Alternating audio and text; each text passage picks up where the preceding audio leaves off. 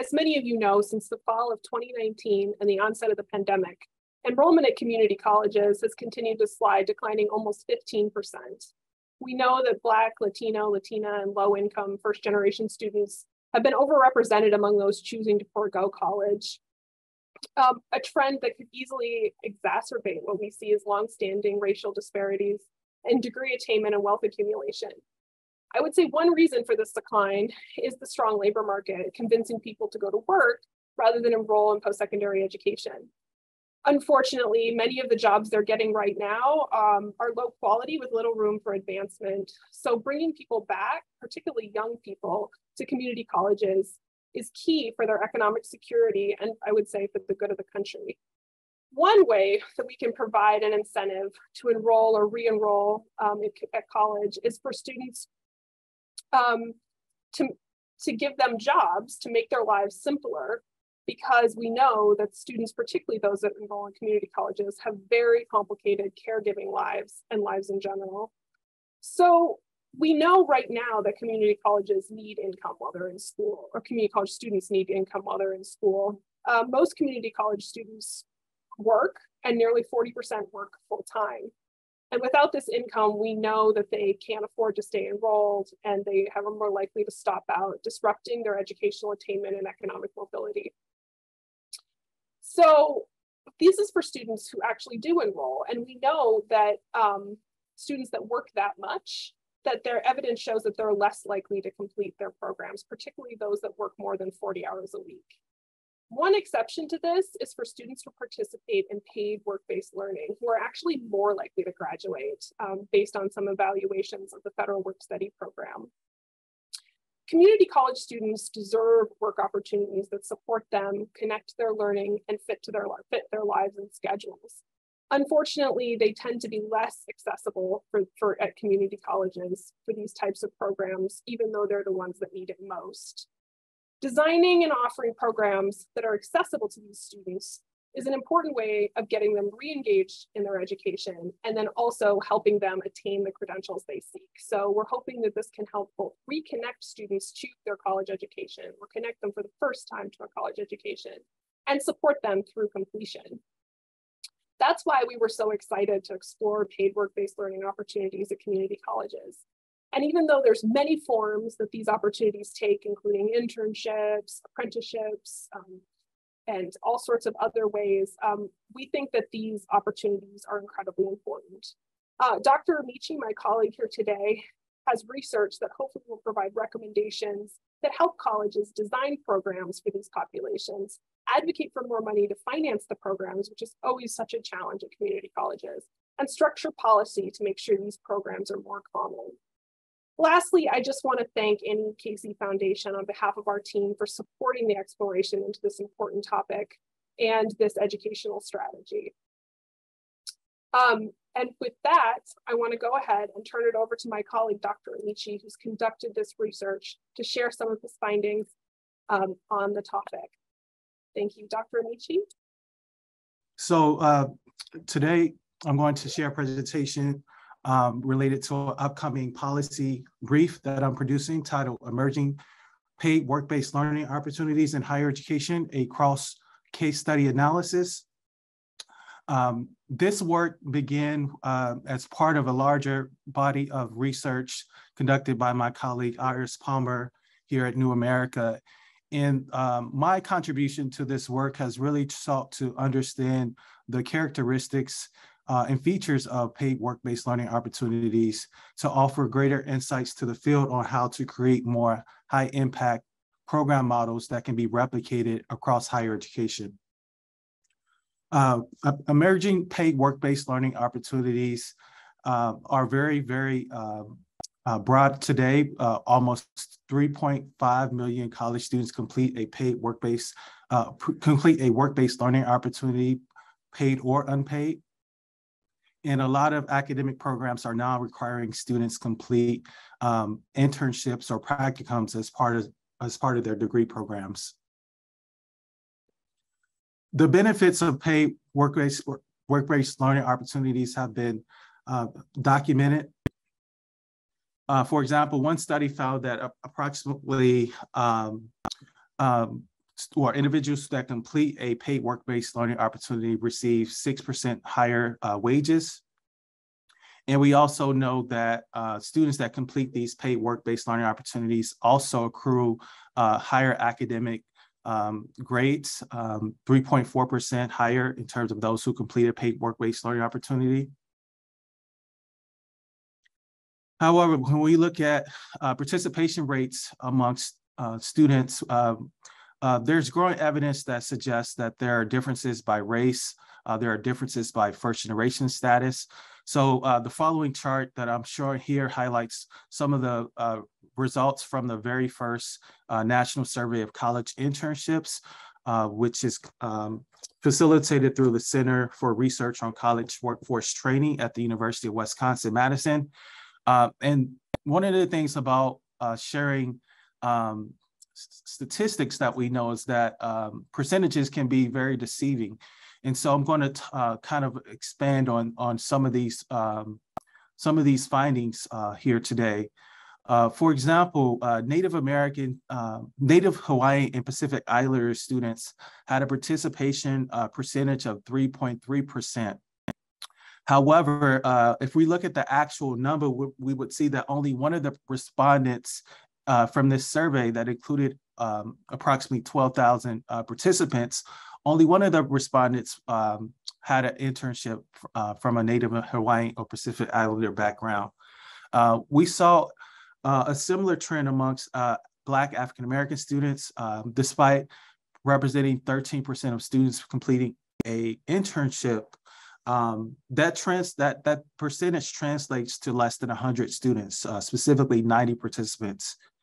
And then similarly for American Indian and Alaska Native respondents to the survey, we also saw only 13 participants report completing an internship. And so that is contrasted with the 23% of white students that completed an internship, but that number, but that percentage translates to over 1,750 students. And so what this suggests is that there's an opportunity for colleges, and specifically community colleges, in this case, to be more thoughtful about ensuring that all students have access to these opportunities, and especially those that are less likely to participate. So one of the more recent findings from the Center for Research on College Workforce Training was that around 1 million students accept unpaid internships each year. They found, researchers from the center found that most of these internships are concentrated within the nonprofit space, as well as the government space. And so what we've most recently have learned is that for the very first time this upcoming year, young people in college that complete congressional internships will be paid for the very first time, which is a big advancement to work-based learning opportunities that college students can leverage. However, even with greater expansion to paid work-based learning opportunities at the congressional level, there's evidence that suggests that community college students still face greater barriers to participation than their four-year peers.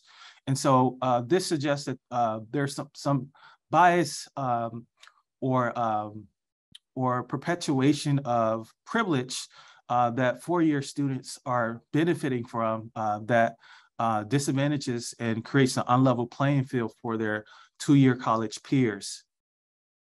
And so we know that there are many types of work-based learning opportunities, from internships, co-ops, apprenticeships, and practicums. However, there's very little research on the diverse characteristics of these programs. And so this background was the foundation that inspired my research today. And so I conducted case studies of 5 paid work-based learning opportunities using a convenient sampling approach, which essentially means I found the most accessible and information-rich cases. I conducted in-depth semi-structured interviews with program staff only, all based via Zoom. And the interviews were about 60 minutes on average. And my interviews explore several topics, including the program origins, the intended goals and outcomes, the funding sources, the types of institutional resources, as well as the type of career development support that students benefited from.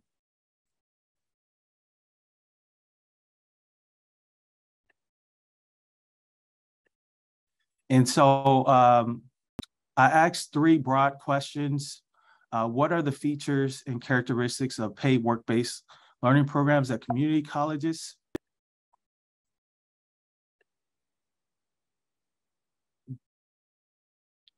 What was the catalyst for these programs? And who participates in paid work-based learning opportunities?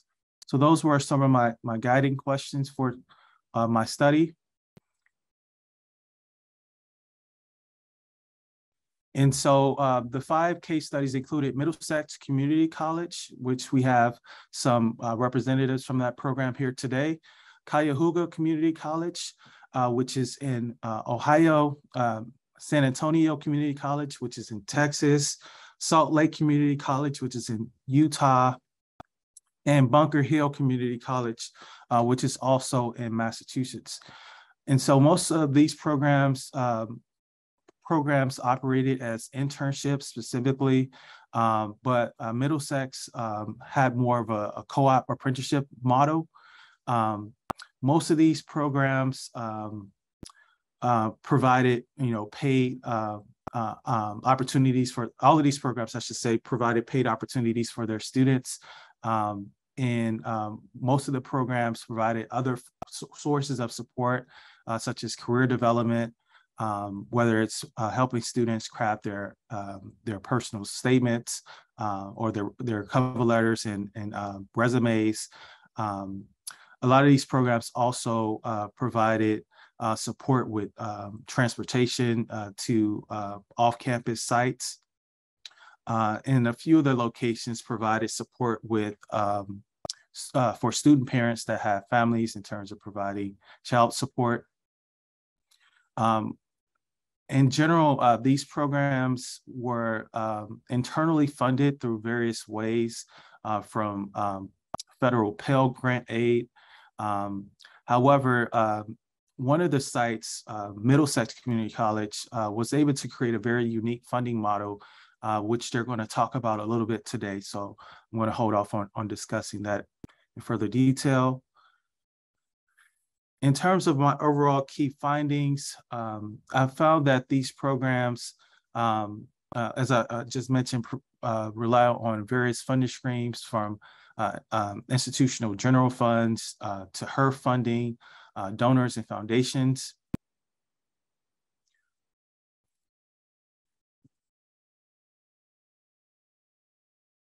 And one of the other interesting findings from my interviews was that a lot of these programs were designed not just to address workforce concerns, but also to think about ways to better support the retention of students. Several of the sites talked about how first-year retention was a major challenge for them. We know that more broadly for incoming students from historically underrepresented backgrounds, the first year of college can be a major barrier to their success and lead to higher rates of dropout.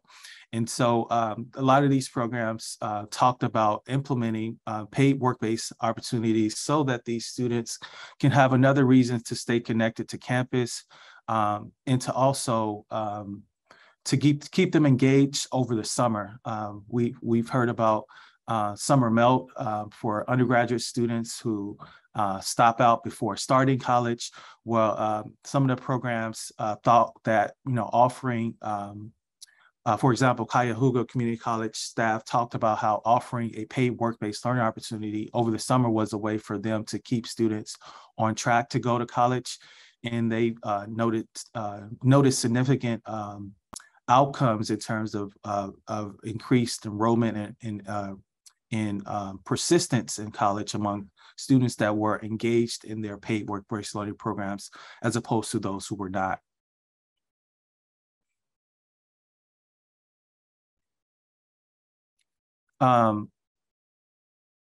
Beyond providing valuable work experience, students benefited in various ways, from having subsidized course credit provided through their program, to having, as I mentioned earlier, transportation support, as well as support with books, and also the opportunity to be paired with lifelong mentors through some of the employers that they partner with, the programs partner with.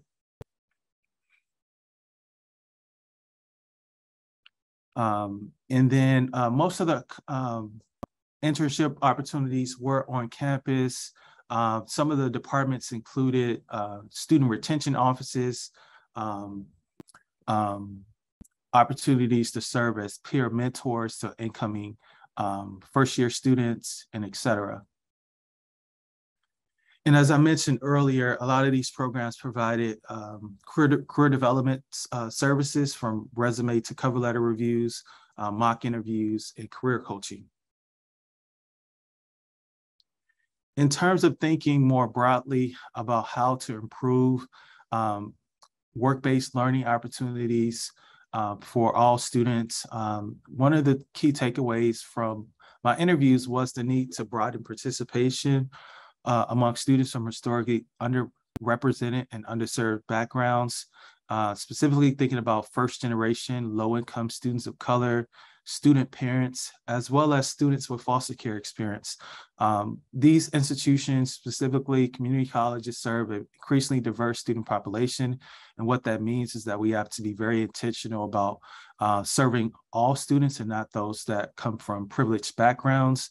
And by privileged backgrounds, in this case, thinking about unpaid internship opportunities that tend to advantage those who come from financially resourced families that and can forego income for the summer. Or for the paid work-based learning opportunity. That is something that we have to really think critically about. Ensuring that these students have the opportunity to be involved. The need for more robust, comprehensive data on student outcomes and program evaluation. A lot of these programs were run by one staff member, one key staff member, and so the opportunity for that staff member to be involved with not only serving the student needs, but also capturing some of the program outcomes was difficult. And so a lot of these staff members were limited to whatever data was collected by their institutional offices for research. And so in terms of thinking about how to expand the success of these programs and show impact, having more robust and comprehensive data will be key to that. And so thinking about ways to maybe increase staff support would also be important. Which leads to my next point, the need to expand institutional funding to promote sustainability and address capacity issues. And then a lot of these programs, as I mentioned, were not able to, because they were not able to capture student outcomes, there was no way for them to really document the long-term impacts of these experiences. And so one of the ways that colleges can address this capacity issue is by working with researchers from the Center for Research on College Workforce Training, which is at the University of Wisconsin-Madison. They recently launched the National Survey of Paid Internships. As noted earlier, some of the data that I shared was from the survey, and they're interested in expanding this survey to include more institutions.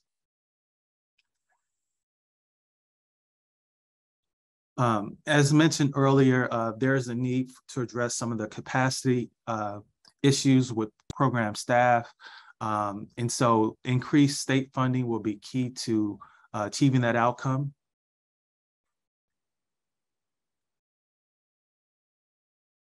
And then finally, there needs to be more opportunities for students to participate in paid work-based learning opportunities. As mentioned earlier, students from less economically privileged backgrounds are unable to forego summer employment that doesn't include pay. And so how can we be more intentional and thoughtful about ensuring that students from all backgrounds have this opportunity if they're interested in seeking it? And so one of my recommendations is for us to provide a base salary of $15 per hour to individuals who participate in these opportunities across the board, and ensure a minimum number of work hours so that these individuals that participate in these opportunities are able to meet their basic needs. We know that a lot of these paid work-based, or some of these paid work-based opportunities require individuals to relocate to different areas sometimes. And so that's especially important when we think about internships in cities that have a higher cost of living, like Washington, D.C. And so providing a base salary, $15 will help provide more access to those who are not able to self-fund their internships. And so that concludes my remarks from my upcoming policy brief that will be released next month. And now I would like to engage 3 panelists that I've invited, 2 staff members from Middlesex Community College and 1 scholar from the University of Wisconsin-Madison to participate in a panel. And so I'm going to allow them to introduce themselves, and then I'll start with my questions.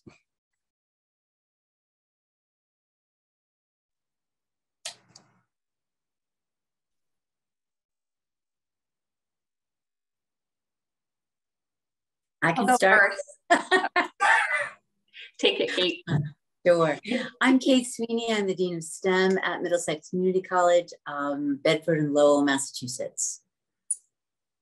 I'm Stefana Soitos, and I'm the director of the Career Integrated Learning Office at Middlesex. One of our programs is the Biotech Learn and Earn experience, which I'm going to talk about in more depth. And I'm Matthew Hora. I'm the co-director of the Center for Research on College to Workforce Transitions at the University of Wisconsin-Madison.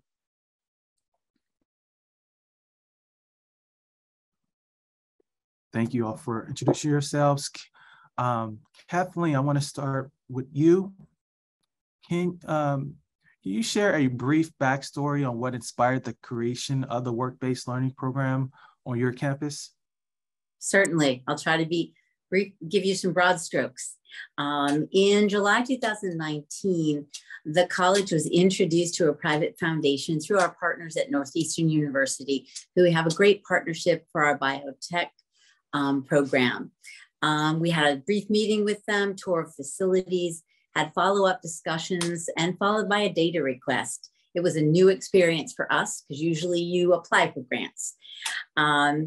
In mid-August, we had multiple conversations with the grantor who conducted research on all of the biotech programs in the state, as well as ours, to look at graduation rates and disaggregated data from all of the programs.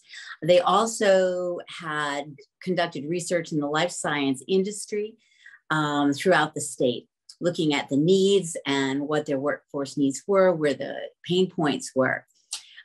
They found that our programs at Middlesex and Northeastern graduated more biotech students than any program in the state, particularly graduated more underrepresented minorities than the other programs in the state.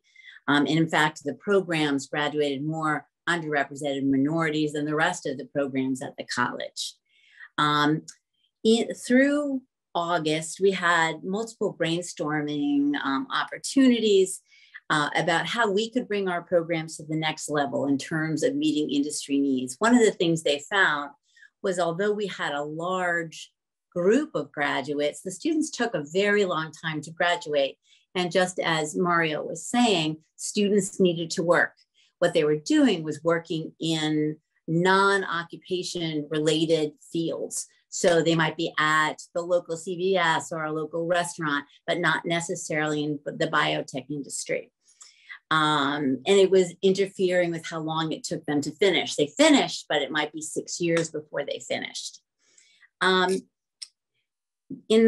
Excuse me, in the brainstorms regarding industry needs found that the industries where there was a great degree of degree inflation. They really were using baccalaureate graduates more than they were utilizing the community college graduates.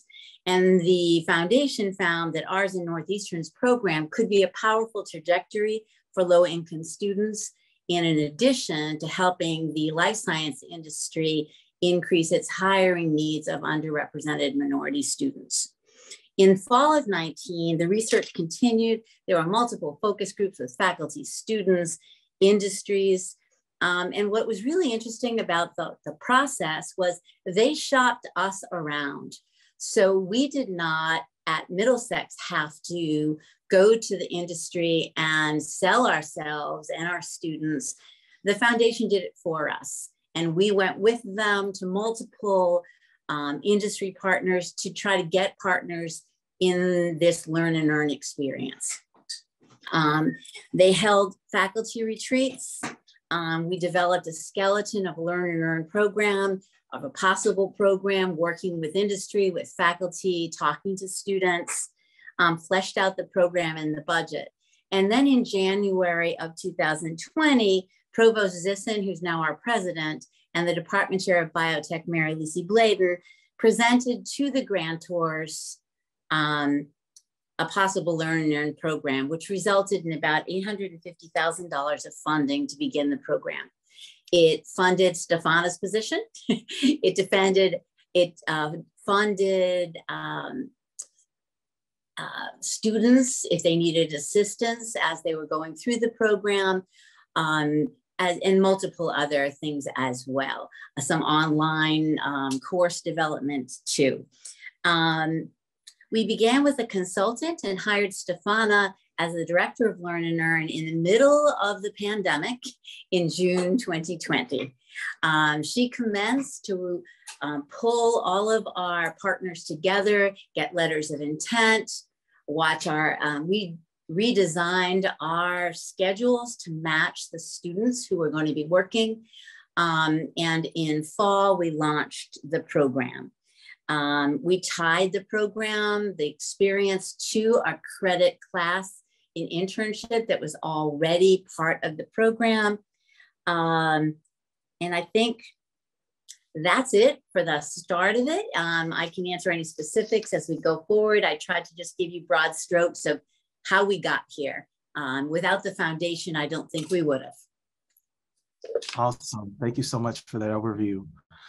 Securing adequate funding was commonly identified as a major barrier to program expansion and sustainability. As you just mentioned, the funding that you received from the foundation was really critical to the launch of your program. However, in speaking with you and Stefana, I was really impressed by one of the sources of funding that you were able to create to self-fund the program. So Stefana, can you share some insights on the unique funding sources for your program? Sure, I'm happy to. So our work-based learning program looks like more of a co-op or an apprenticeship, and that our students in biotechnology are working full-time in biotech technician roles at partner biotech companies in the industry while going to school part-time to get their associate's degree in biotech. And what we learned in working with the biotech industry is that many biotech companies use recruiters to hire for these entry-level technician or quality control roles. And we're paying a significant amount of money to these third-party recruiting companies. And so with the help of the foundation and our own research, we positioned ourselves as a community college as really the center of recruiting students for these positions, vetting students, training students with our expertise faculty instruction, and preparing students with professional development for these roles. And so with all the services that Middlesex as the community college is providing to the biotech companies that we work with, we began asking companies to pay a 5% recruitment fee for each student that they initially hire, and then a 10% placement fee for each student that they convert from a temporary to a permanent position, which then includes full benefits. And this has been a very creative revenue source for us that we're very excited about. In the first year of doing this, we generated a close to 60K, and this money has been used to pay faculty salaries, buy equipment for biotech courses, and then I think most importantly, provide scholarships and emergency grants for our students to ensure that they're successful in their academics and as well as at work. So that's just a bit of information, and I'm happy to go into more detail about it. Excellent. Thank you for sharing that. I want to bring Dr. Matthew Hora into the conversation. A few months ago, I interviewed a college student about her past internship experiences, and she argued that unpaid internships should be illegal. So starting with Dr. Hora, do you believe unpaid internships should be illegal? Why or why not? That's a great and frequently asked question, and I would answer not yet. I think the first step is to make them frowned upon, rare, maybe unethical. From the institutional perspective, where campus leadership decides that we don't want to offer unpaid positions because we recognize the equity implications, and that we're going to be introducing yet another gatekeeping mechanism to keep lower income, under-resourced students out of this really important experience. And then on the other hand, for employers at some point to recognize, and this includes government and nonprofits, which is where the bulk of the unpaid internships are located. At some point, hopefully employers will recognize it's not very ethical for us to ask students to work for free. But the reason I say not yet is we don't yet have the funding in place to guarantee that all students in all disciplines have access to a paid position. And this is especially true in some disciplines, again, where the students are being placed in government, such as social work, and in a lot of nursing and allied health professions. You think of some of the ancillary types of work-based learning, like pre-service teaching. There's a whole lot of sectors where students are often required to take internships or work-based learning, and there's not yet funding in place to support them. And so if we made them illegal, you'd have a whole cohort of students that would not have access to an experience that are required to graduate.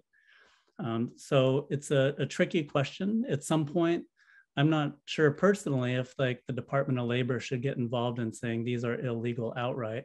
I think it's going to be more on the hands, again, of employers and institutions to recognize it's not ethical to offer these, but only after we as a community of higher education professionals and funders can find funding to support them. And I really like the solution that y'all came up with at Middlesex. I've never heard that, and that's very creative and cool.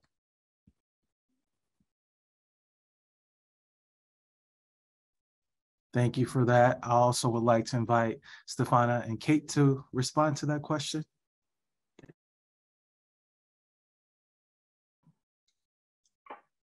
I lean towards saying that any organization of a certain size should be absolutely paying their interns. And so how that's done regulation-wise, is a much larger question, but I come at it from a perspective of if these experiences are unpaid, it's disproportionately negatively impacting underserved students, and it's just not equitable. And so it's going to be harder for underserved students to get on a career track that pays well and allows them to grow their careers if they're not able to take on these types of experiences earlier on in their career because of financial reasons. I really can't add too much more to Stefana's answer. I totally see the inequitable issue here. And I think that the key is to really establish better and more close partnerships with the industry's partners so that they can see the benefits of using the students. As I said, we were lucky that someone shopped us around and we didn't have to sell ourselves. But we're entering into an area that we would like to expand it. And so we're trying to figure out in other areas how we can establish better partnerships to do more of this. And we aren't looking at unpaid at all. Thank you all for those remarks. One of the issues that I noted in the literature was ongoing conversation about whether students should be required to complete a paid work-based or a work-based learning opportunity in general, I should say, as part of their degree completion. What are your thoughts? Let's start with Dr. Hora. So the requirement question is tricky because some professions, their accrediting bodies require some sort of experiential education program. And so it's not really up to the department or the college. Again, I'll take social work or teaching for an example. And again, you know, that's just a situation where the institution, the employers will need to decide whether or not compensation is involved. Unfortunately, in those two examples, they're rarely involved. In other areas where it's more of an elective decision, whether or not to require, I think, again, until we can, as a community, and especially as institutions of higher education, figure out the funding question, they shouldn't be required.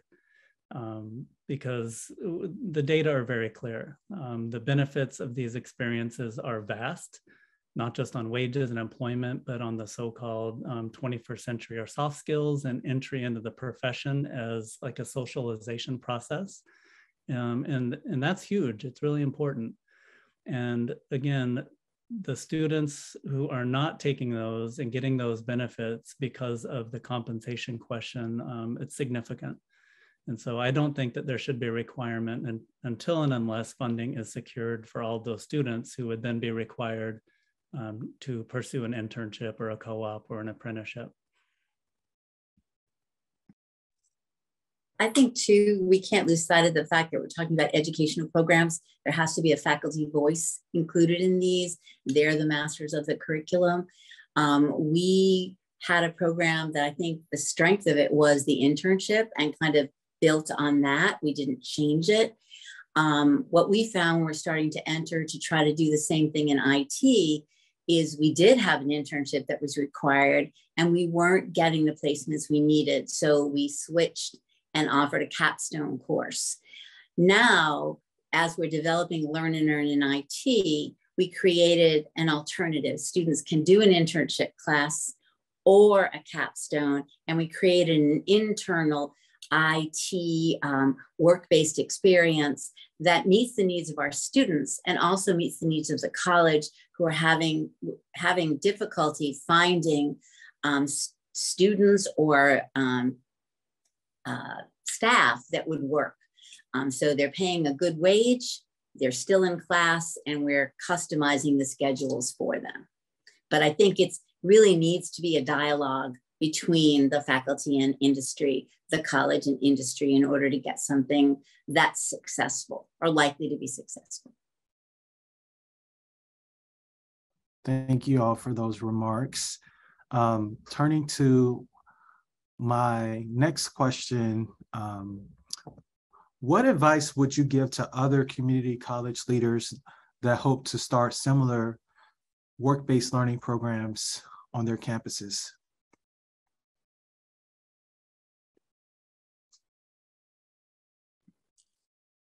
I come back to the idea of community and creating a sense of community with faculty, staff who are bought into this idea of doing work-based learning. So I think that's a great suggestion or recommendation for community college leaders. I also think that hiring is it's really important to build in work-based learning and understanding of it in terms of hiring for faculty and staff at a community college. So if that's the direction the college wants to go in, incorporating that into the personnel that are working there, I think would be an important suggestion.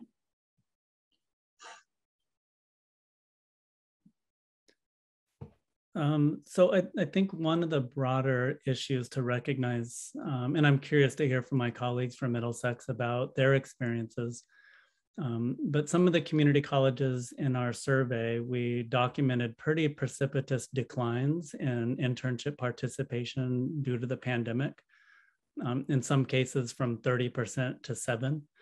And so I think figuring out, how to engage students and create more placements will be, we're kind of in a crisis mode, at least in some campuses that we're studying, and figuring this out quickly, but also well, I think is one of our most pressing tasks. And in thinking about placements, I know during the pandemic, online internships became a big topic. And we did a little bit of research on their prevalence, access, and quality, and it's decidedly mixed. Especially in some fields, such as some STEM disciplines, an online internship is very challenging, if not impossible.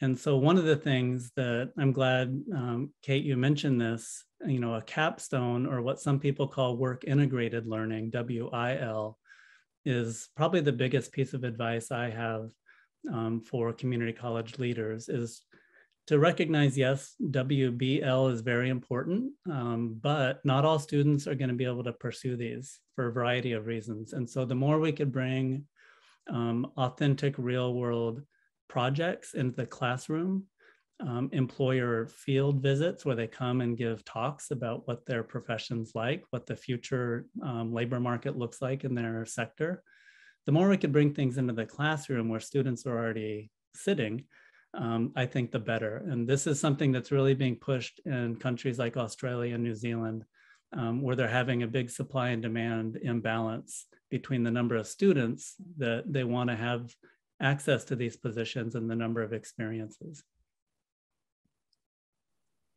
A few things, if you're considering a similar program, we've really seen a lot of benefits. And so, as I said, this started in the beginning of the pandemic.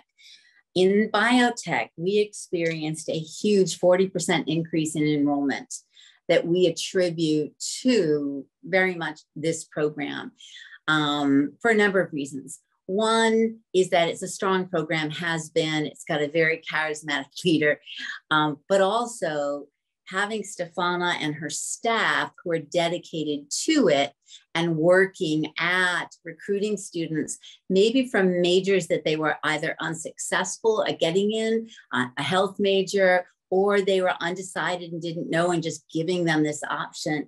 We saw an increase from 130 to 187 over the course of a year in this program. So embarking on this may help your enrollments.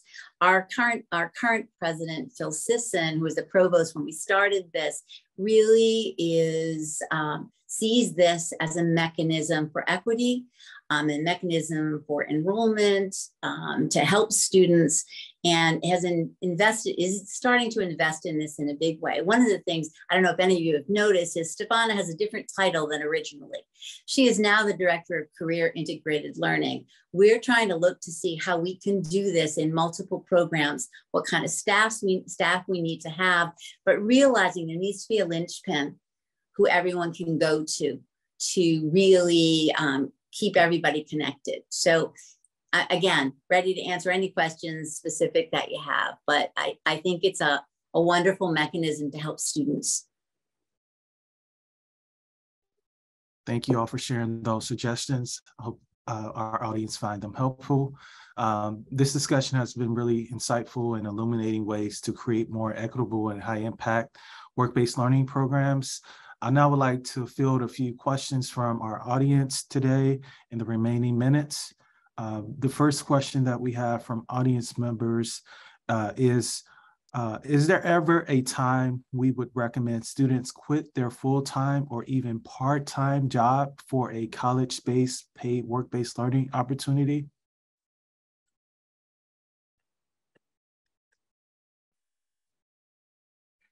That's a great question.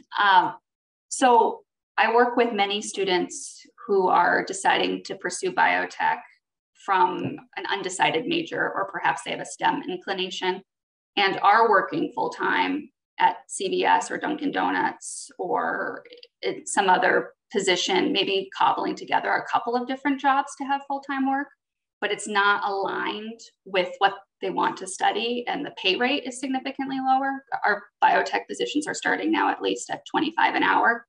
And like I said, full benefits and tuition benefits is a significant part of it. So I think it would be an analysis of what does an existing position consist of, and is this offering going to set the student up on a path of economic mobility? And if yes, then perhaps it would make sense to make that change.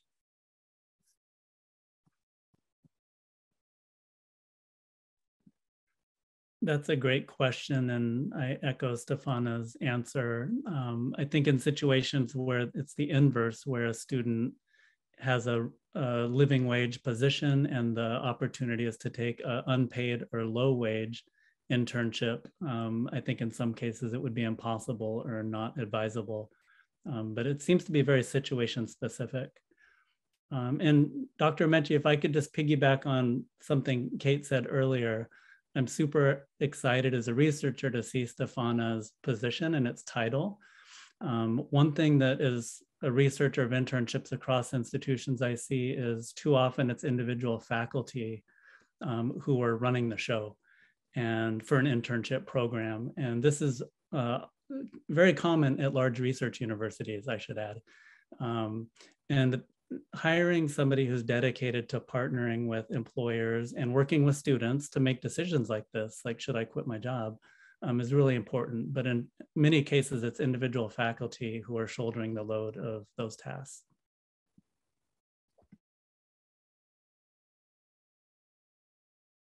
Awesome.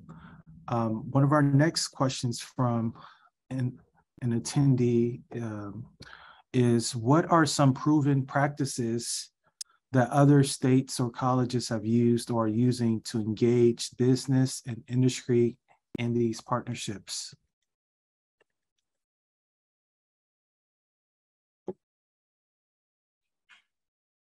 My role as director in growing Biotech Learn and Earn has involved the student recruitment piece, but also a significant portion of business development and employee engagement. And so I can talk a little to what's been successful in our model. One of which, it's a simple logistical thing, but having standing meetings with the employers that we work with, the biotech employers we work with weekly, every other week, monthly, to just check in and see how the program is running and create feedback loops between the industry and the college and the faculty has been a significant success, I'd say, for our employee engagement. Kate, I'm not sure if you want to add anything else to that question from your perspective. Yes, I think that for me, the close connections to business were what we had in terms of advisory boards, but our experience with this foundation and the Learn and Earn has shown me that we had a loose connection. It wasn't quite tight enough. And a lot of that is because I'm the dean of STEM. I'm not the dean of biotech, so I can't spend a lot of time in all of my programs, but having a dedicated person that can do this, and I can come when needed, I can provide input, and I work very closely with Stefana. And in her new role, my sense is that she will work as closely with the other academic deans as she does with me.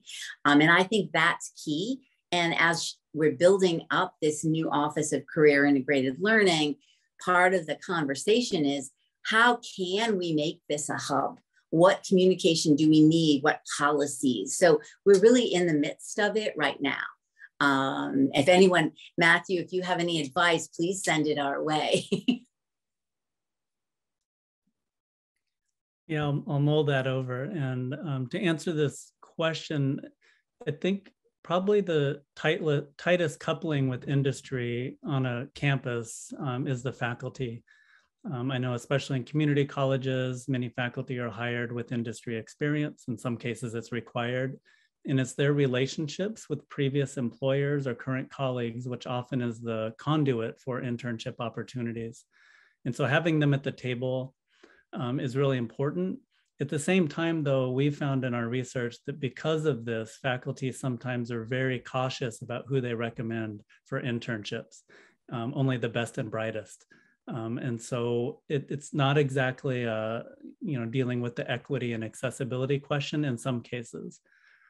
What we found in a recent symposium we did on unpaid internships, and we have a report on our website at CCWT, was one example, I believe it was in Pennsylvania, of a community college working with the local chamber of commerce, who was willing to not only raise funds to fund internships, but they obviously have a strong network with the local employer community. And so engaging chambers, I think you just need to find that one interested person. You open the door, and that could be a goldmine of contacts and partnership building. The other example I mentioned is from the state of Maryland, where University of Maryland, Baltimore County was able to lobby the state to secure funding from the state for internships in the IT sector. And they were able to provide some infrastructure and partnership building. And so that's a pretty big lift, but some state legislatures may be open to funding and coordinating some of these efforts. Thank you for sharing those responses. The next question is specifically for Middlesex Community College staff. What was the foundation that helped you create the work-based learning program? And was it your college's foundation or industry association?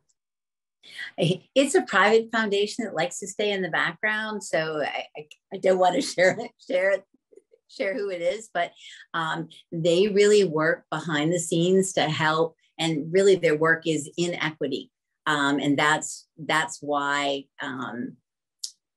it was such a good fit for us in the community colleges. But it's external.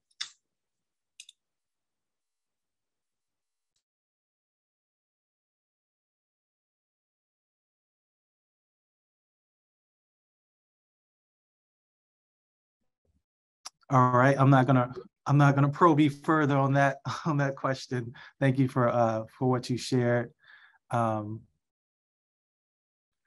Do you all have any observations, thoughts about integrating apprenticeships with colleges such as in biotech?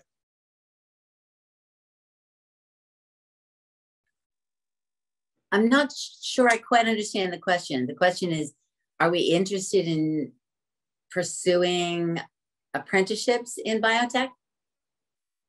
Is that what they're asking, Marielle? I'm trying to grab what. Ours is an apprentice-like. There currently isn't a registered apprenticeship in Massachusetts in biotech. I think that one of the things when we first started looking, we hoped this could be, we're just not at that place right now to do that. Awesome. And so I'm going to thank you all so much for those contributions. I'm going to wrap it up with some closing remarks. I want to close by extending a special thank you to our panelists today for their excellent remarks and contributions. I also would like to say thank you to our virtual attendees for this event. I hope the information shared during today's session will encourage and help inform your efforts to address unexamined and unexplored inequality within your work-based learning program and promote more equity, diversity, and inclusion. Please, for those of you who have not yet, please subscribe to New America's Ed Central newsletter to stay informed about the upcoming brief that I will be releasing by the end of next month, as well as to learn more about other exciting events and work being done by myself and colleagues about work-based learning opportunities. So thank you all so much for attending, and I hope you enjoy the rest of your days.